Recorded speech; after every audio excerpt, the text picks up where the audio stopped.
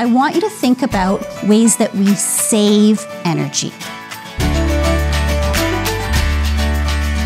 Today, my students are choosing an energy-related problem, coming up with some kind of solution to it, and sharing that through media. I think it's important for us to learn about energy so we can know more on how to save our planet from global warming. Good morning, Go Green Cresthaven. We will tell you ways you can save water and why wasting water is a problem. When it's hot outside, choose the blinds instead of turning up the AC. I found out that my carbon footprint's bigger than the country's average. The more we learn about energy, the more we understand how much we're wasting it.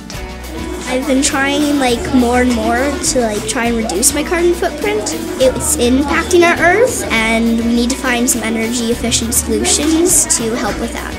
How do we get the rest of the school involved? Because that's important too, right? Because of the challenge, I have a lot of parents come back to me and say that they've made real changes in their household as well.